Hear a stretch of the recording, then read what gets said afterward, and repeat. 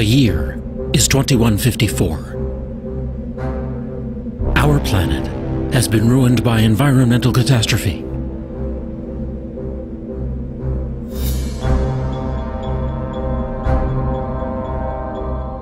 In the movie Avatar, greedy prospectors from Earth descend on the world of an ancient hunter-gatherer people named the Na'vi.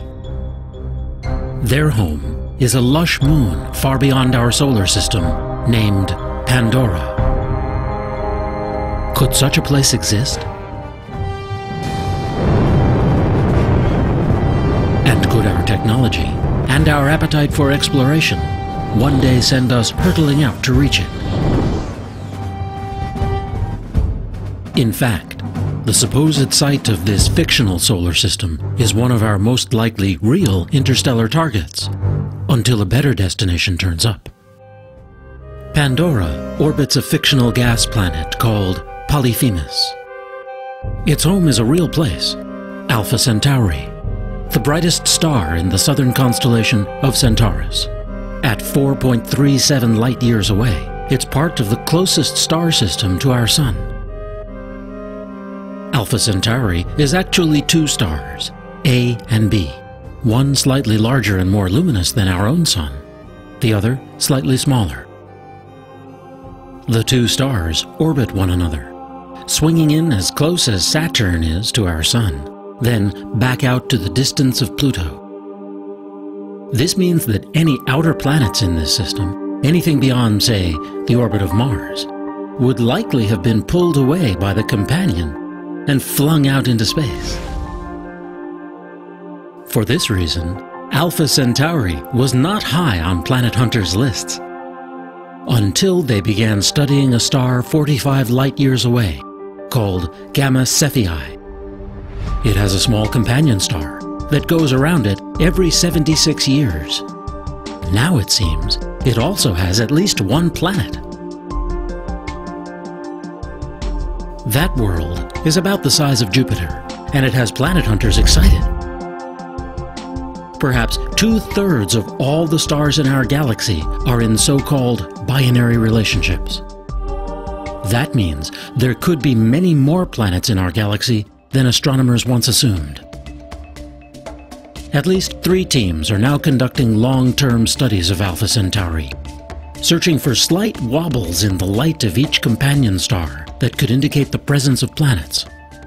If they find a planet that passes in front of one of the stars, astronomers will begin intensive studies to find out what it's like.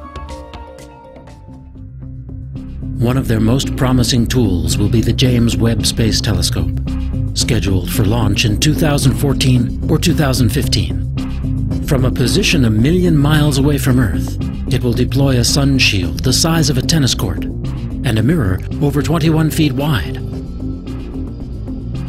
The largest space telescope ever built, it will offer an extraordinary new window into potential solar systems like Alpha Centauri.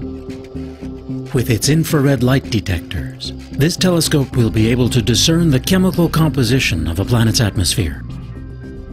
And perhaps whether it harbors a moon like Pandora. One prominent planet hunter predicted that if a habitable world is found at Alpha Centauri, the planning for a space mission would begin immediately.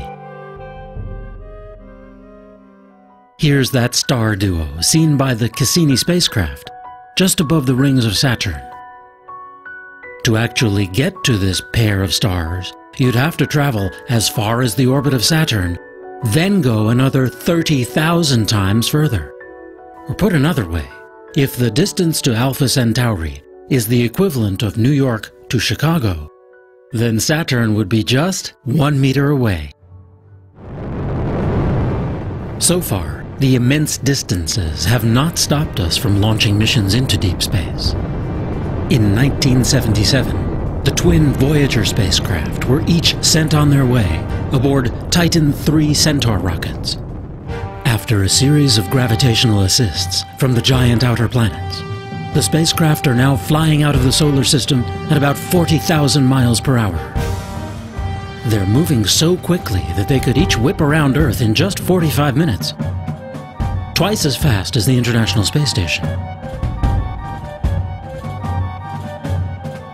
Voyager 1 has now traveled over 110 astronomical units.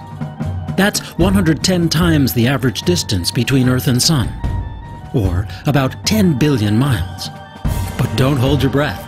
If it was headed in the right direction, it would need another 73,000 years to travel the 273,000 astronomical units to Alpha Centauri.